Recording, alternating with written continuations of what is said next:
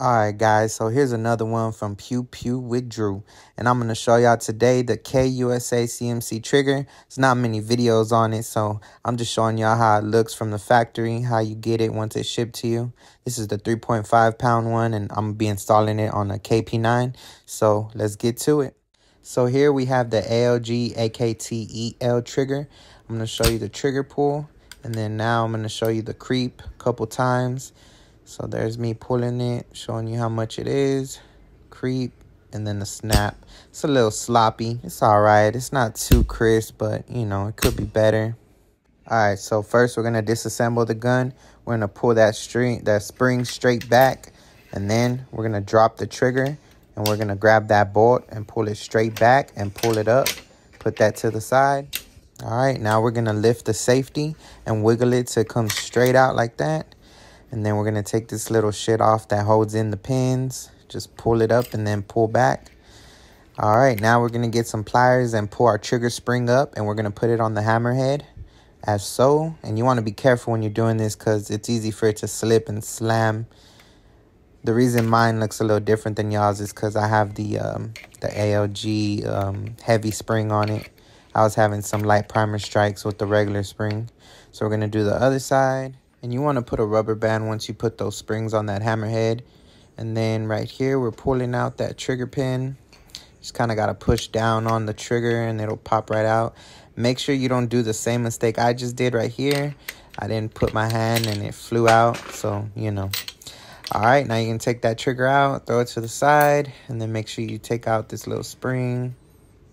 And once we throw that spring to the side, now you're going to take that hammer pin out.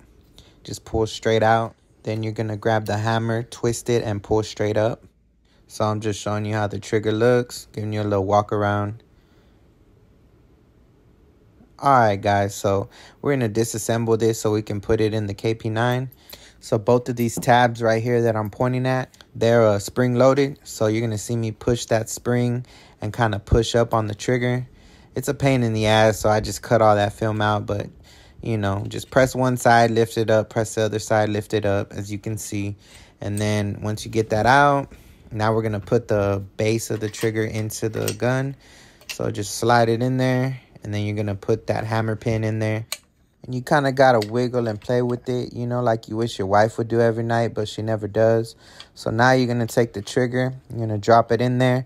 And remember those two spring-loaded tabs, you're just going to get like a flat head and press on one side and then kind of wiggle it in there. Press on the other side, wiggle it in there. And you want to make sure that it actually snaps in. I made that mistake of thinking it was in the first time and it really wasn't. So just double check, make sure it's in there. So now I'm putting that little shit that holds the pins back in. They do give you a little hook, but I don't see why you can't use the one that already comes with the KP9. So yeah, I'm just putting it in, dropping it down. And then I'm going to get the safety, slide the safety in and kind of play with it till it goes in the little groove.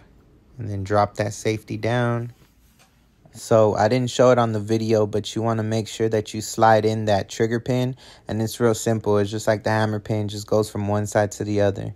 And once that's installed, all you have left to do is the 3 little bolts. You got to tighten them, and I'll show that in the next part. But this is how the trigger looks once it's in place. So just showing y'all how everything looks. So here are those little bolts that you got to screw in that I was telling you about. So I'm just showing me tightening them down. And you want to make sure you tighten them until there's no more slack.